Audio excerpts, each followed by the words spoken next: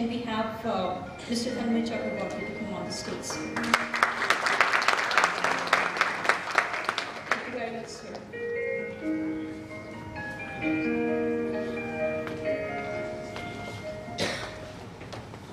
Good morning, everyone. It's a pleasure for me to be here this morning. Thank you, Vishal, for having me here. Naidu for calling me. It's been a pretty challenging week for me. It's already now 4 cities. I'm very, very enthused by what I have been seeing this morning. You know, the whole involved, participative approach that has been adopted to stir innovation. And what is significant is that each one of you who participated in the video talked about a business problem, and you really talked very little about technology. And that is where I think the next generation, which is all of you sitting in front, is going to be the differentiators that, representing the industry, our mind is shifting from looking at it from a technological perspective to looking at business challenges to solve. Business challenges, social challenges, which then IT can come in and transform. So I think that was what hit me very much. The other thing that I would say is that the next generation of youth in India have to address and take it head on, the whole big challenge that we have of the digital divide. We have a few digitally privileged, a small percentage of society, and we have a mass which is digitally disprivileged.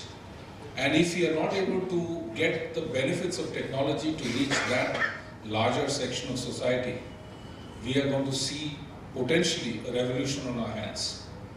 So the advent of the 5 digital forces, as we call it, you know, the mobile, the digital way of life, look at the opportunity that is presenting itself for India. Look at our mobile penetration. Look at what we today do with our mobile phones. I think we only maybe leverage 5% of the capacity of the mobile phone. Whereas if you bring in more and more applications to the mobile, create a real-time, vibrant mobile India where people's lives can transform through productivity, through real-timeness of access to information, to the ability to transact on the mobile on the go. These are opportunities that we have, I think, which are waiting to be usurped and waiting to be leveraged by the innovation that some of you have put up as examples in the contest. So I want to really congratulate Vishal for stirring this kind of innovative orientation of the mind of your own team. It's a tremendous initiative that you have undertaken. And from this will emerge, I'm sure, many, many ideas. In fact, one of the things that I was sitting down here and thinking is, all of us do groceries, right? Imagine if somebody comes up with an application where I put out the list of the groceries that I need, and then I put it to tender across 10 grocery stores. And whoever gives me the best deal in terms of price, in terms of quick delivery, in terms of the right product, I award that bid to him. And all of this is actually possible on a mobile application. So, I mean, this is basically how do we translate our day-to-day needs in our lives and convert that into a digital application which then delivers an outcome which is bringing transformation. I think that's what the next generation of India is all about.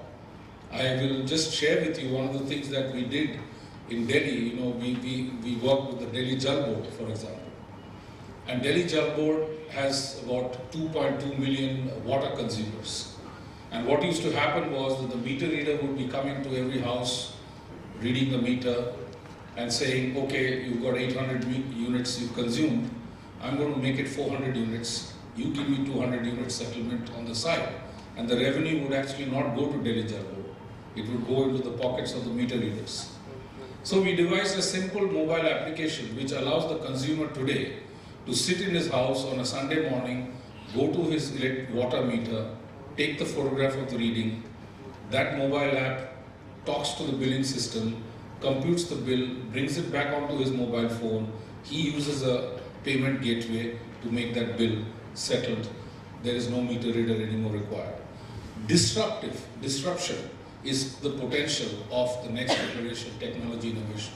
And we in India, who are always finding frugal ways to be able to bring ease, productivity, transparency, speed to our lives, the next generation of innovation will come from amongst the crop that you are here, the generation next.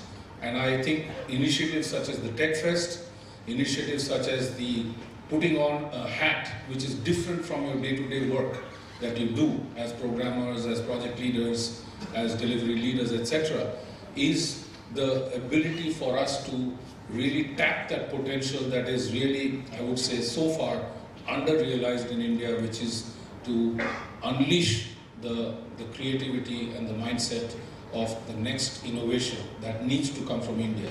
We've heard a lot about Uber and a lot about many others. I strongly believe that the next generation of disruptive, socially transformational initiatives will come from India.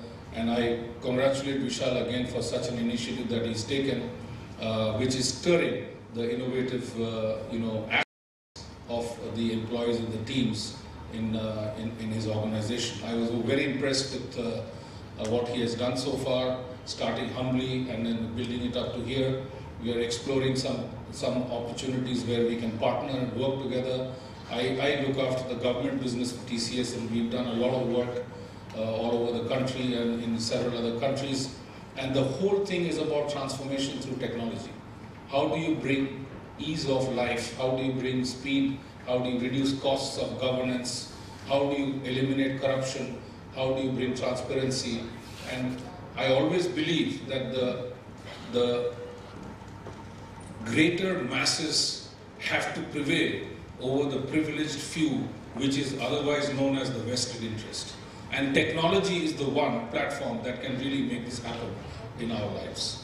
And therefore, I think we have a task ahead. There's lots to be done. The dichotomy is that India is a $150 billion IT exporting nation, and Jaimin is sitting here representing NASSCOM, and he represents the domestic committee, and we do a lot of work together.